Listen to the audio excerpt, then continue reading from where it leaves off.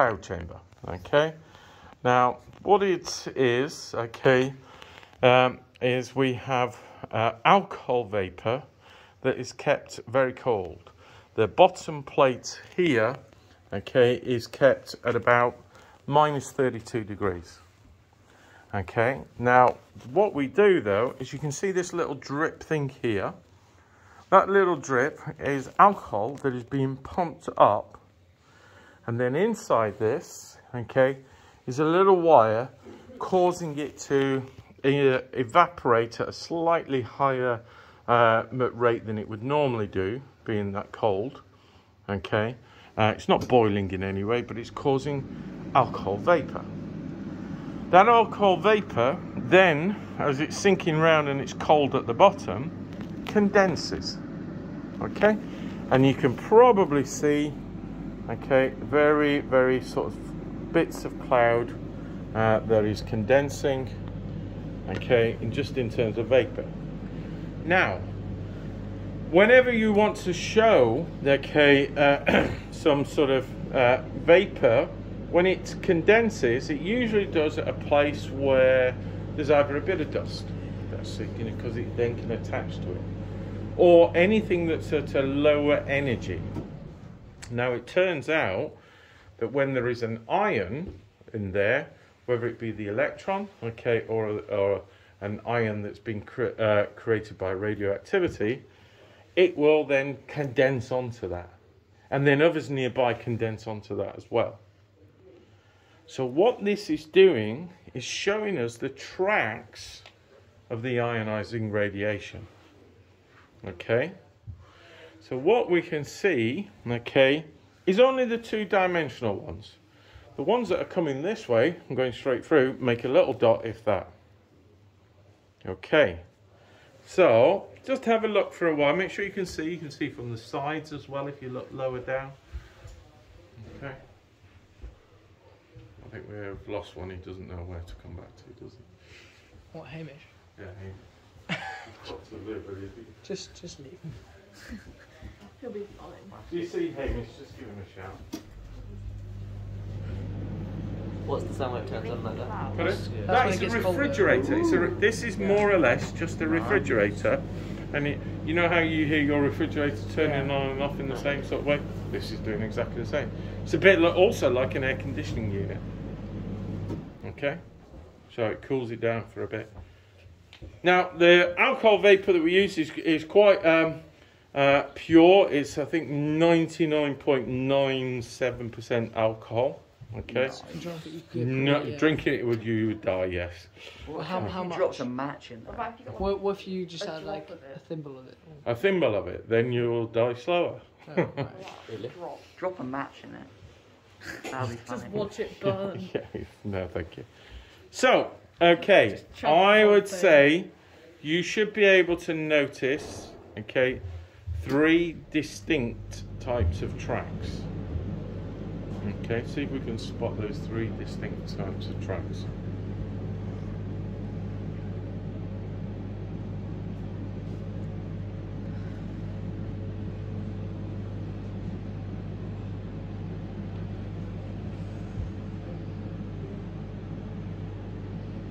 Okay, very rarely there's another type, but 3 are usually quite common.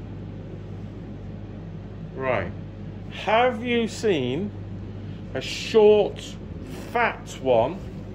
Okay, it's straight. Okay, in here, Hamish. It's very straight. There's a good one that we just see on there. And okay, when it's very straight, but it's only a short distance. That is an alpha particle. Okay, an alpha particle, as we will discover, is made of a helium nucleus. Okay, with 2 protons and 2 neutrons.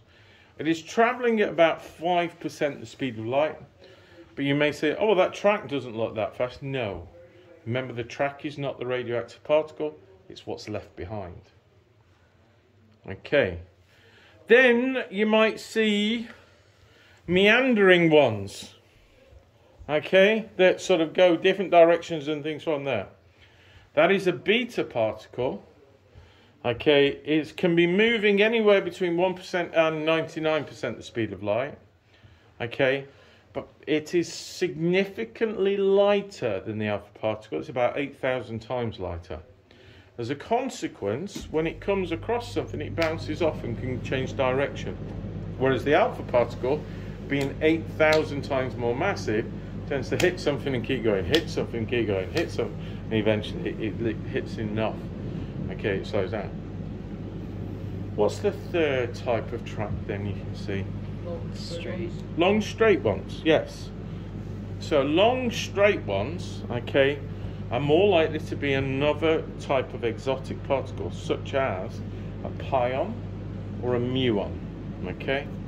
A pion is a type of meson, okay?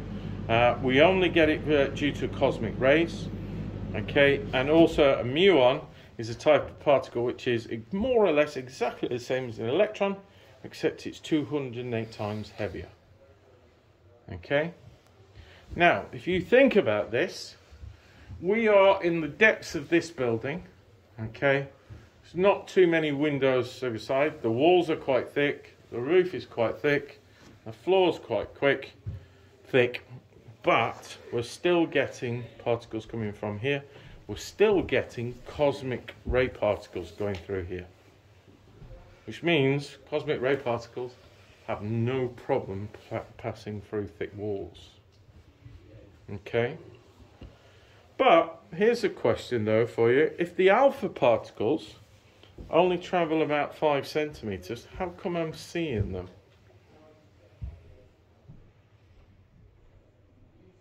Wait, so are all the particles, You're seeing what they leave behind, aren't you? Yeah, yeah. are So all the how? particles in there? Or Yeah, they are, exactly. The alpha particles are actually in there. Or the nuclei that creates those alpha particles is in there. So there are unstable nuclei in everything that is here. You are radioactive to a small extent. The food you eat is radioactive to a certain. Have you been drinking the alcohol? You certainly seem unsteady enough. Okay? So, all the things, parts of this will be radioactive. All of the bits around. And of course, it turns out that what we have is in the air is radon. Okay? Gas is radioactive and emits alpha particles. Okay. Any questions about this then? So, the whole point of this setup, okay, is quite clever. Okay, it cost 38,000 euros. Okay, yeah, it's quite expensive. Okay, probably more now that we're no longer in the EU. Okay, but what this is trying to do is very clever. It's using alcohol to make a supersaturated vapor, which means it will condense on anything that is there. Okay, and it's got a wire to cause it to evaporate more. You'll even see wires across the bottom, just under here on this metal bits of aluminium, and that's to heat the top so that we don't get condensation on the top of the glass. Okay, and then down there is the cool surface that is making it the vapor, so it's ready to condense like a cloud on any impure particles. And it shows us that what we're doing is we're seeing lots of ions tracks left behind. Okay, turns out that what happens is you can see it flowing, can't you? The vapor falls off the edges, gets condensed fully, and then is pumped back up through here. So the whole process is repeating itself. Okay? If you were to come along and see if you waited a very long time, you would actually see some amazing particles, but they're very rare. Okay? If you're very lucky, you can see one which actually causes changes into different ones as it goes through. Okay, so which of the tracks that you see do you think would be most damaging to you if you were to inhale them? Alpha. Alpha. Okay, yeah, so the short fat one. Okay, Which outside of your body do you think is the most damaging ones? Alpha as well. Well, the long straight track ones. Okay? Because they're clearly going far enough and they must be going through you as well. As dangerous as the alpha on the inside? No. Okay?